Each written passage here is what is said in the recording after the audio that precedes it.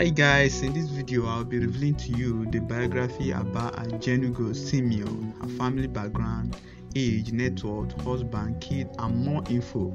So stay tuned to the end of this video and please don't forget to hit the subscribe button. Ajanigo Simeon is a Nigeria-born Nollywood actress, filmmaker, and businesswoman. She's a native of Igala, Kogi State.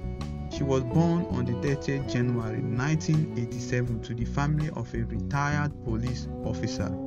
She's the third born in the family of 7. She's a graduate of International Relations from the Les Sonu University in Cotonou, Benin Republic. Her mother was a popular Accra seller then, but not anymore. She grew up with her parents at police barracks in Warri, Delta State.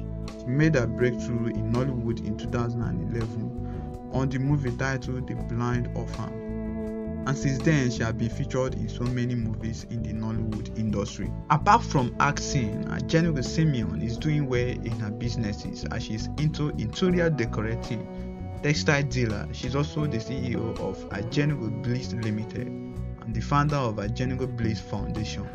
One thing many of our Igala tribal people love most about the beautiful actress is her strong connection to her roots, and she always loved using her Igala cultural attire.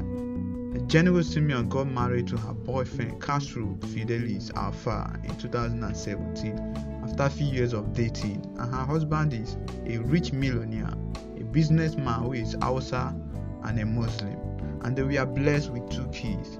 She lives in a good house and drives nice cars. She's really doing well in her business and her acting career, as her net worth is $300,000 US.